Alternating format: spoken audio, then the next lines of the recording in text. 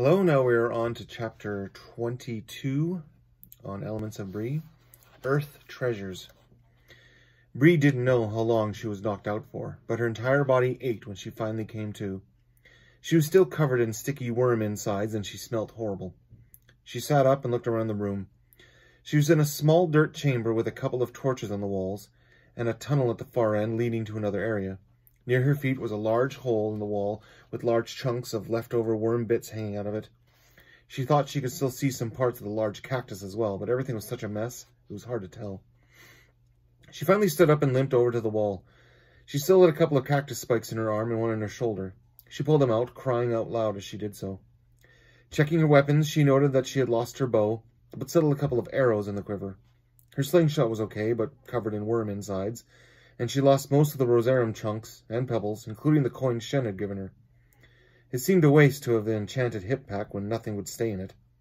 However, she still had her mother's dagger, so she pulled that out. Looking back at the hole where the monster's remains, she wondered why these creatures didn't turn to dust and leave rosarum when they died. Bree decided she would have to be answered another time, and made her way down the tunnel across from the hole she arrived in.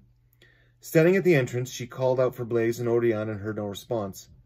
As she waited to hear anything, she noticed a symbol carved into the wall near her.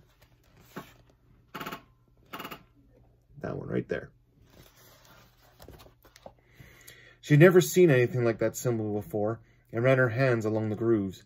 She instantly felt a hum coming from the charm around her neck, and the word Earth formed in her mind. She was in the Temple of Earth, in the Earth Caves, under the Gaian Desert. She limped down the tunnel and came into another room lit by more torches.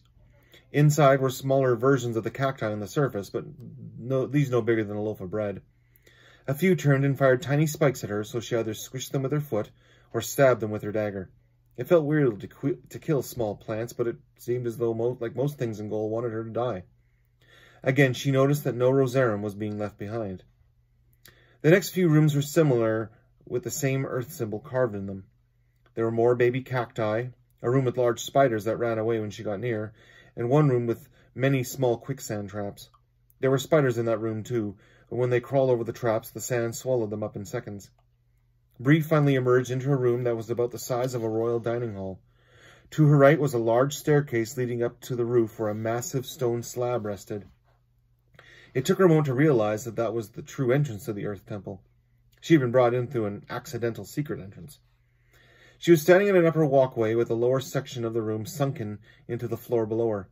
Any other day, she would just jump down into the lower section, but with her body still aching from the cacti spines, she decided that one of the 4 sets of stairs down would be best. In the middle of the room, in the center of the sunken area, was a treasure chest covered in raised Golian writing. Bree approached it and tried to open it. It was locked. She started the writing, and all it said was that the chest could be opened with the power of the earth. She knew no magic, so she searched around for a key. Nothing was near, so she examined the chest again. The lock had a strange shape, and after running her fingers over the keyhole, she realized that she had the key all along. She pulled out her mom's dagger and stared at it. The blade was jagged, but looked like it could fit into the lock. She slowly put the blade in and found it fit perfectly. Once she got to the hilt, she turned the handle. It opened with a loud clang. The handle dropped to the floor as the blade was now gone. Bree raised the lid and looked inside. In the bottom was a shiny metal cylinder that looked like a sword handle and a shield. She looked into the lid and saw these words: Royal Golian Mystic Sword and Earth Shield. She took the shield and held it on her arm. It covered most of her upper body, but she marveled at how light it felt. Taking the sword handle, she noticed that there was no blade. Am I supposed to use this? She asked out loud. The charm around her neck began to hum again, and the end of the handle glowed. A strange liquid appeared at the end and formed a long blade. The sword she was holding was light and could be used quite easily. She did some moves with it and stared at it. She looked back into the treasure chest for a sheath and found none. She wondered how she would transport the sword without holding it the whole time. As she thought this, the blade melted back into the handle and returned to how she found it. She chuckled in glee and placed the hilt into her hip pack. Looking down at the empty hilt of her mother's dagger, she wondered if it had been her mother's plan all along.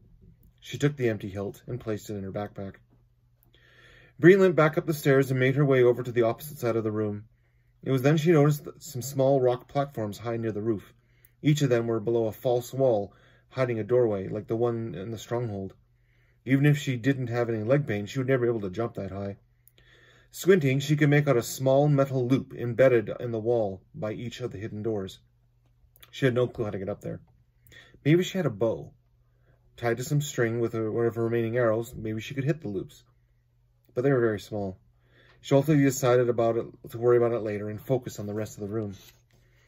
She could see 3 more tunnels leading to other areas of the temple.